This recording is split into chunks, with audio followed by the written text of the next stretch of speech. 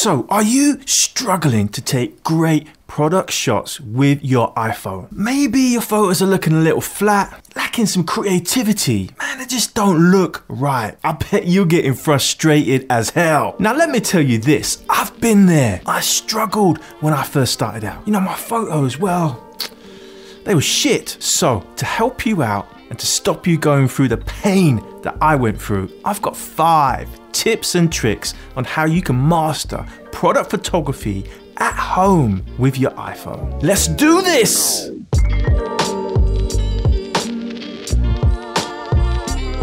What is going on? It's Anil. I have to say, product photography is the best form of photography for me. And the best thing is, you can do all of it in the comfort of your own home. Forget about getting outside in that cold weather where your hands are frozen and you're trying to take a photo.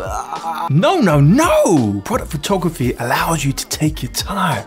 Get those creative juices flowing without having to battle the elements outside. Now don't get me wrong, nothing's ever gonna replace going outside, taking your iPhone and snapping some great photos, videos, filmmaking, street photography, whatever it is. But sometimes you just wanna do things in the comfort of your own home. Take your time, make a cup of tea, and just shoot some product photography. So let's get into these tips. Tip number 1. It's all about lighting. Now, I've talked about the importance of lighting in several videos. Now, there's 2 ways to get good light in your home: natural light and studio light. Now, if you're lucky enough to have a home with big windows, lots of natural light, you can get away with shooting 90% of the product photos that you need to shoot. So if you're going to take advantage of the natural light you have in your home, make sure you have a lot of light surfaces to bounce light off. Choose a room with white walls, lots of white surfaces, anything that reflects light to give you better light for your product shots. If you don't have that option, you can always get some cheap reflectors. Matter of fact, reflectors are a must-have in your studio. They are so cheap. I've got dozens of reflectors lying around. Whenever I need to play with light, I'm always using reflectors. So natural light is always the best. And I've done a whole video talking all about natural light for your product photography.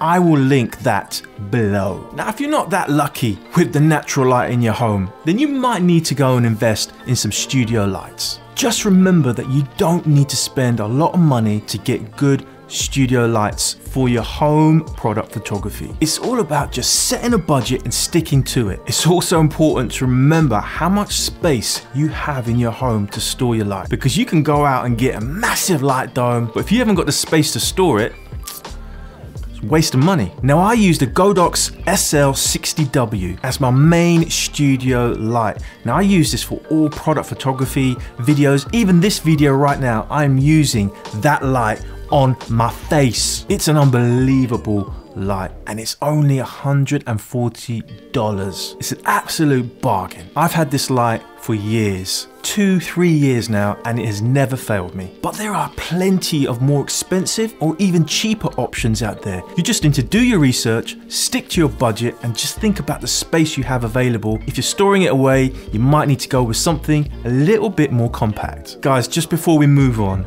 if you're liking the content, please smash the like button, hit the subscribe button, little bell icon if you want to get notified when I drop my next video. Right, let's drop into the next tip. Tip number 2, and that is using a pro camera app. Now, you can use a standard camera app and take great product photos, but a pro app is going to give you so much more control over your photo shoot. Now, I highly recommend that you go and download a pro camera app like Lightroom Mobile. Lightroom Mobile is amazing. I've been using it for years, and the free version is all you need to take great product photography. You can start controlling the shutter speed, your exposure, even manual focus control. It's so easy to use. I've done a full video tutorial with a product shoot with my iPhone using Lightroom Mobile. I'll also link that video down below so you can check that out once you finish this video though. So tip number 3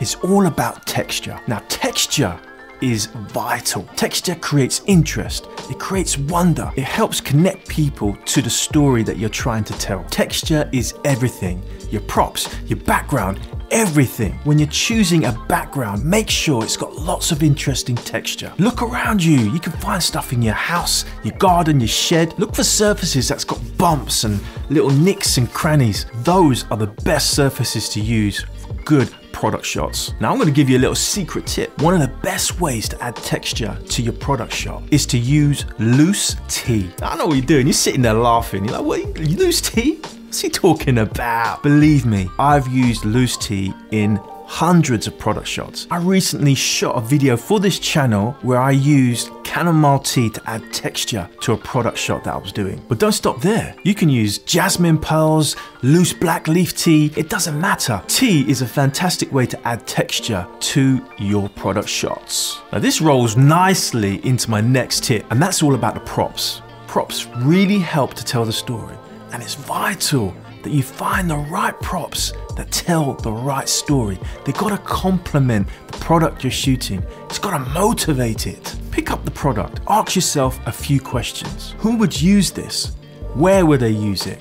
Where are they gonna store it? What's the product made of? These questions are gonna help you decide what props you need to source or find around your house. It's gonna help you tell a great story in your product shot. So for example, if it's a leather wallet, you might wanna include some of the tools that were used to make it. This can be powerful, especially if it's a handmade item. Now, last tip's all about balance. Balance is about knowing how much light to use, when to use it, where to use it. Balance is about the props that you're using, how you're placing them, where you're placing them, how many props you're using. And it all depends on the look you're trying to go for and the product, the scene you're trying to set. Maybe you need more light, less light. You might want to create more shadows on one side. You might want a dark, moody look. You're always playing with the balance, playing with the light, playing with the props. Just play, just keep on playing. In some cases, less is more. I mean, you're not outside in the cold, remember that. You're at home, take your time, move things around, go different angles, find the correct balance. Don't overdo it, don't put too much clutter there and you can't even figure out what the product is. Remember, the main objective is to highlight the product and tell its story. Right, that's it guys.